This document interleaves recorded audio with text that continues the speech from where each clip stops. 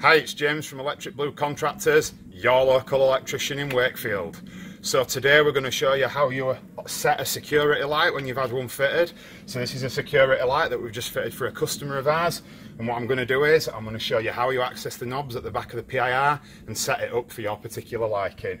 So all lights are different, however what you'll find on most of these sort of PIR floodlights is that the knobs will be on the back of the PIR itself.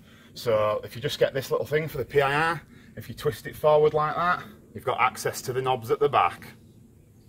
So as you can see, this particular light has alterations for lux, which is how bright it is outside when the light comes on.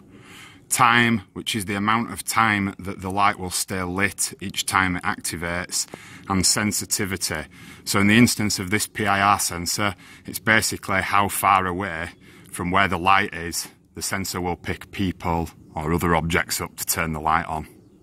So generally what you tend to find with these sorts of switches is that the lowest setting, so from this particular one which is sensitivity, if you turn that little knurled knob anti-clockwise, that's the lowest sensitivity.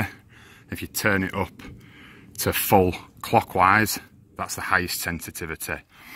This particular premises only has a small garden, so we'll leave the sensitivity quite low because we don't want things in the next door neighbour's garden setting it off and what like.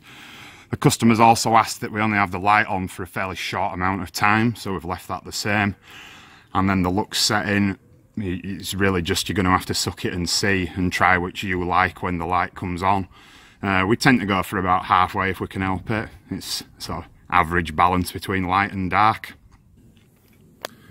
So once you've done that, you need to just bring your PIR back into the position where you think it's going to pick up the most people walking past so that the light will come on and off.